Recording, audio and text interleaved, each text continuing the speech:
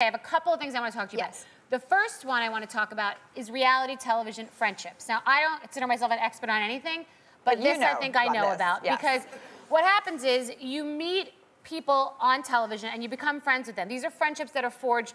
They're real, but it's because you're on television. Right. In other words, you probably never would have met them before or hung out with them before. Okay, Jill Zarin and Kelly Ben-Simone would never have been friends in the New York pool. Right. Kelly Ben-Simone was like a model, fashion, fabulosity. Jill Zarin was part of the, wealthy plastic surgery Jewish crowd in New York. That's just the way it is. I'm friends with a lot of them, and they're all really nice. It's two different crews. Right. So on television, they became best friends. You and I became friends with Jill, and she and I might have met, and we did cross paths more because I wasn't in the fashion fabulosity crowd. I'm a roamer. Right. But you, I'm like you. Lisa Vanderpump would never be friends with you unless you met on television. Never would have connected the way we did if it wasn't for the show. Right. So you became friends, but is it like BFF or it's like TV BFF? That's the thing. I have like my real friends and I go out and we talk about everything. And when you go out with some of the people on the show, all they talk about is the show.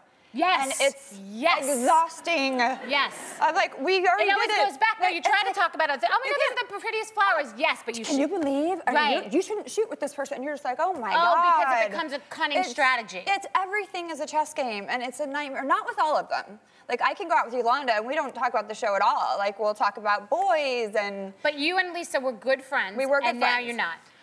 We have hit a hiccup. We have a little hiccup, and I love her as a person. She is one of those people, unfortunately, that when you go out to dinner with, it is show.